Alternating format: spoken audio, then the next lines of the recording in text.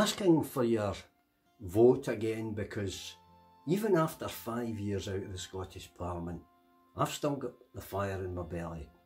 I've still got the same passion for independence. I've still got a passion for better government for Scotland, and I've still got a passion for better government of the Highlands and Islands. And even although we're closer to independence now than we've ever been, we still have a very tough fight in our hands. And we're going to need every bit of political experience and every bit of hard-won real life experience that we can muster.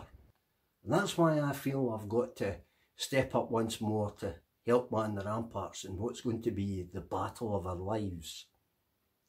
But it's also my feeling that the fight to keep the particular issues faced by the Highlands and Islands firmly on the agenda has to continue.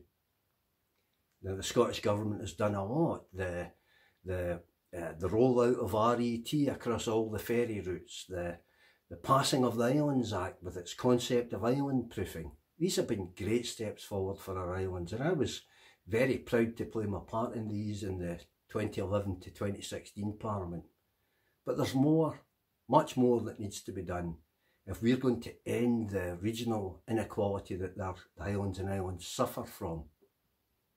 Some issues, proper mobile broadband, an end to outrageous parcel delivery charges, these things might need the full powers of independence to deal with. Proper support for renewable energy may need the full powers of independence.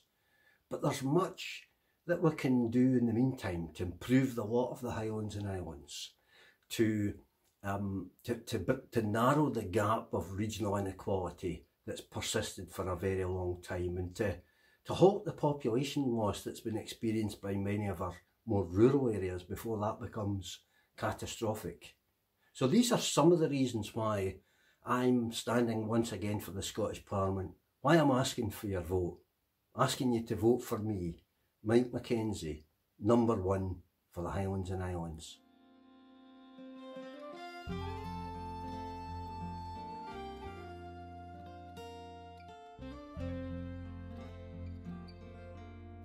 I've known Mike MacKenzie for over 30 years, both as a friend and a fellow Islander.